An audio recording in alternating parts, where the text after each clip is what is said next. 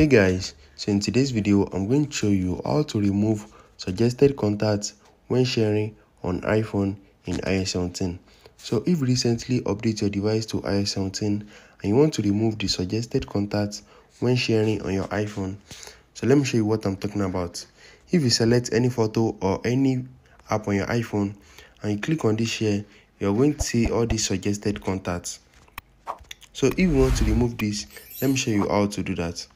Just head over to your settings and you need to scroll down to Siri and search. So once you have seen Siri and search, click on it, scroll down again, and you're going to see show when sharing. So we are going to disable this option. Once you disable this show when sharing option, anytime you try to share something on your iPhone, it's not going to bring out the suggested contacts. So let's try it again. And can you see there's no more showing suggested contacts? And if you want to enable this back, it's very easy. Just go to your Siri and search settings and enable this show when sharing option. If you found this video helpful, smash the like button and subscribe to my channel for more amazing videos like this. Thanks for watching, guys.